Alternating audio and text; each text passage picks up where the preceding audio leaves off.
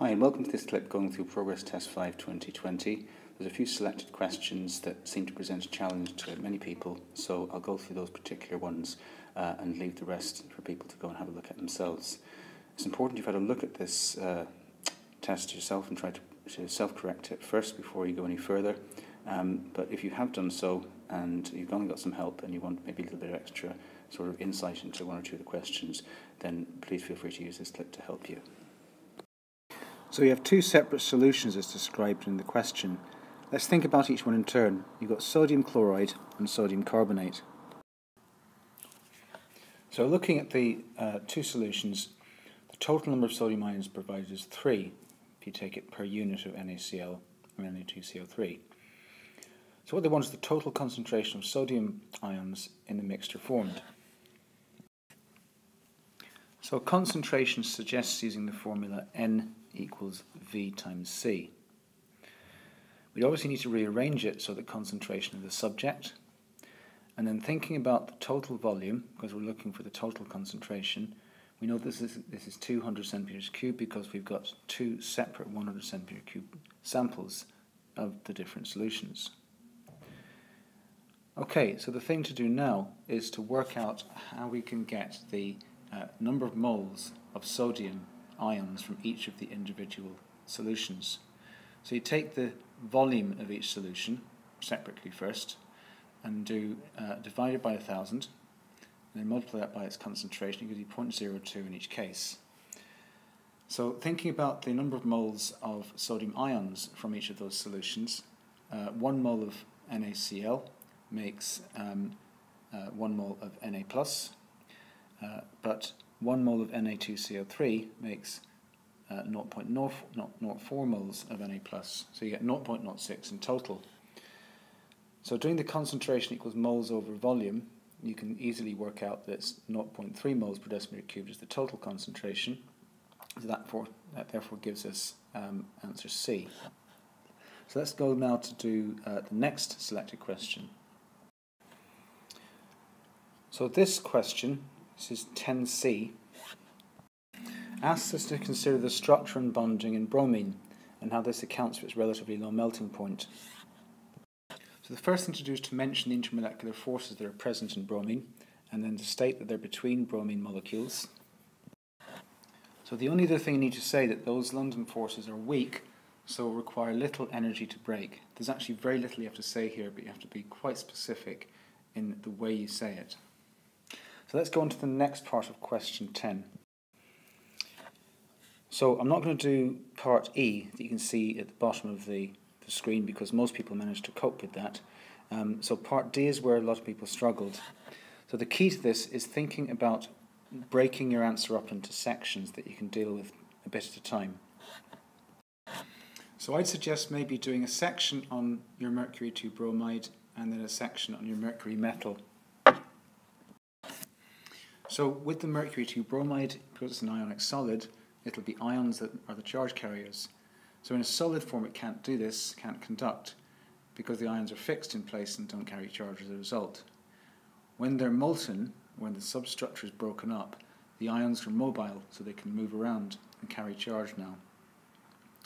Now in mercury as a metal, like any other metal, has delocalized electrons in both solid and liquid states. So what happens is the delocalized electrons can move around in both states, solid and liquid, so therefore they can act as charge carriers and the mercury conducts. So in this question, they want you to work out the systematic name of compound A. So to do this, I need to do two things. I need to work out how many carbons there are in the longest carbon chain. There's 7. And it's an alcohol because of the OH functional group. So I need to decide where my locant numbers are. In other words, the positions on the chain of where my methyl group is and where my OH group is. So I count from left to right because that's the end, the left-hand side that is, that's closest to the functional group, my alcohol group. So it's going to be heptanol, but we need to say whereabouts the OH group is, so it's on carbon number 3, so heptan-3ol. And there's a methyl group at carbon number 4. So therefore I can call it 4-methyl heptan 3-ol. So then it says compound D reacts readily with hydrogen chloride in an addition reaction.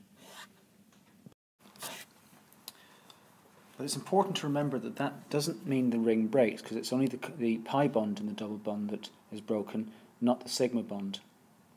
So therefore the structure, the ring structure, is maintained. See, there's two possibilities as to where the chlorine could be added on. It can either be added on at the carbon next to the C double bond O, or 2 carbons away. So the next thing to do is pop over to the following page. So remembering that you were dealing with an alkene, it must mean that Markovnikov's rule is in play here, because it says which of the two possible products will be formed in greater amounts. So thinking of the two structures that you've got, you've got to move backwards through the mechanism and then think, did I have a secondary carbocation or a tertiary carbocation? So looking at the structures of the haloalkanes that are actually made as a result, and thinking backwards to the carbocation that would have led to those, you can now decide which one it's going to be. So it's going to be the tertiary structure. So therefore, now what you've got to do is explain why this is formed in greater amounts. So all you need to really say is the tertiary carbocation is more stable than the secondary carbocation.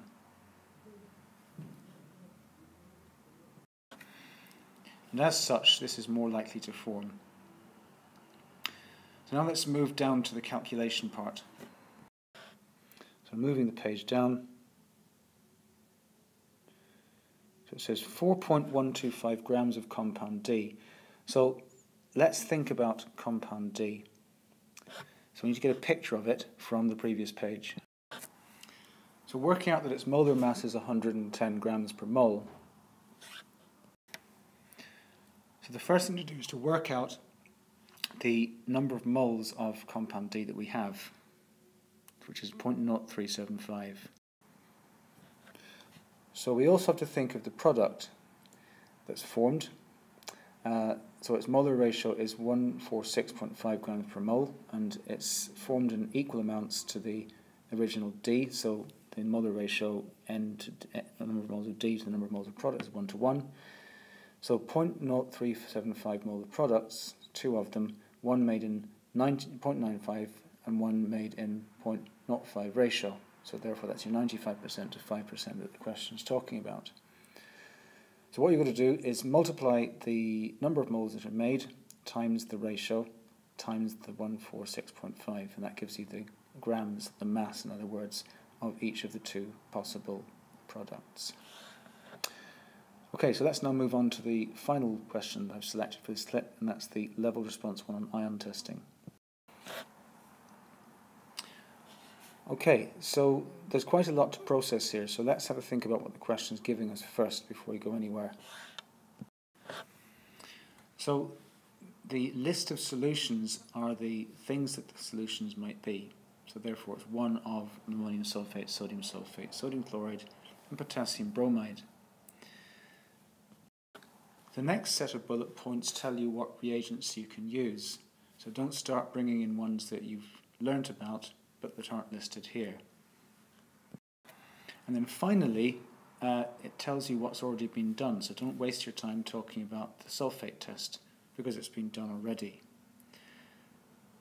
So just to sort of emphasize that, you should include all of the things that you're asked to. Don't leave anything out.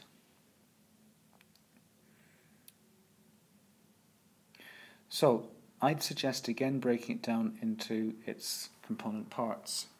So I'm going to split the page down the middle, and on the left hand side I'm going to have the test, and on the right hand side I'm going to have the observation. So to deal with chloride ions, to identify them, you add AgNO3, a silver nitrate solution, whereupon you get a white precipitate. And if you add dilute NH3 after that, dilute ammonia, the white precipitate dissolves. So doing the same for bromide, you get a cream precipitate, but this time you have to add concentrated NH3 to make the precipitate dissolve. And finally, to test for the ammonium ion. So testing for the ammonium ion. So to test for the ammonium ion, you need to warm it with sodium hydroxide solution, and then if damp red litmus paper is held above, you should be getting it turning blue. The damp red litmus paper turns blue from the evolution of ammonia gas. So that takes us to the end of this clip. Hopefully it gives you a few tips to perhaps take away and apply to similar questions you come across in future.